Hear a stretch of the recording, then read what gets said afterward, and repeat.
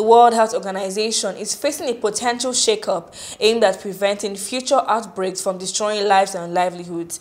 Health ministers agreed to study recommendations for ambitious reforms made by independent experts to strengthen the capacity of both the UN agency and countries to contain new pathogens.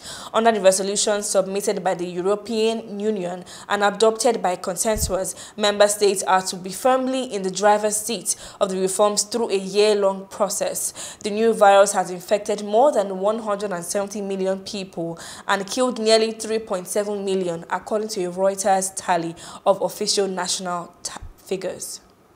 We've seen with Ebola, we've seen with other diseases, they can amplify and spread in our communities and our healthcare facilities, unknown, unseen and undetected, until they then spread within countries and between countries, endangering all of humanity. They can kill us and disrupt every aspect of our lives.